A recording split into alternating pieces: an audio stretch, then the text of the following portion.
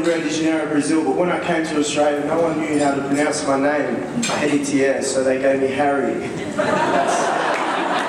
It's actually quite funny, but when you think about it, it's quite sad that I could not express myself in the way that I naturally was, that I had to change my name.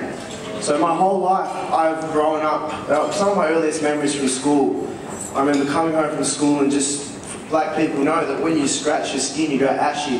I remember trying to scratch all of my skin so I could be white and so I could be normal. I used to say to my mum, "Mum, why can't I be normal like everyone else? Why was I born?" I used to pray to God, why can't I be normal? Why can't I be white?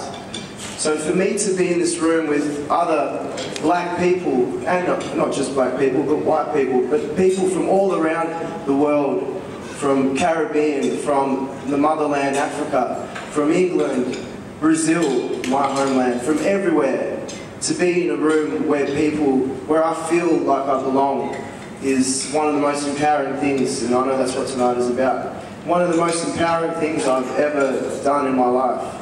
And I know for a fact that this is the beginning of a journey. This is the second time this has occurred. No doubt next year will be an amazing, even greater.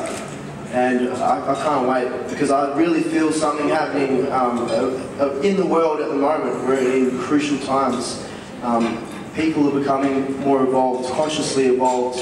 You see the amount of yoga centres that have opened up in the last 5 years. The amount of organic food stores that are opening up. There's revolutions happening. You see what's happening in Spain. There's change occurring, and I seriously believe that Africa and African people will be a driver of this change. So thank you very much for this opportunity. And,